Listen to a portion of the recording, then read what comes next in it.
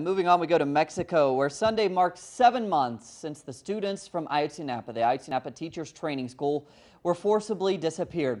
Activists marched in the capital of Mexico City, calling for the government to reopen the case of the 43 students.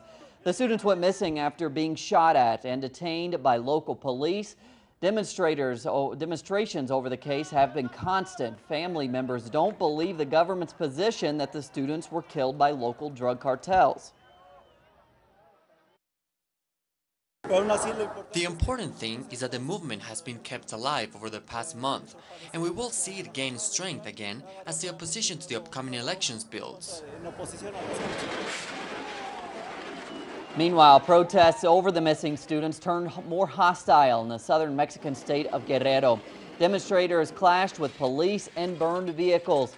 Many accused the government for involvement in the crime. Police arrived in riot gear and used tear gas to disperse the crowd.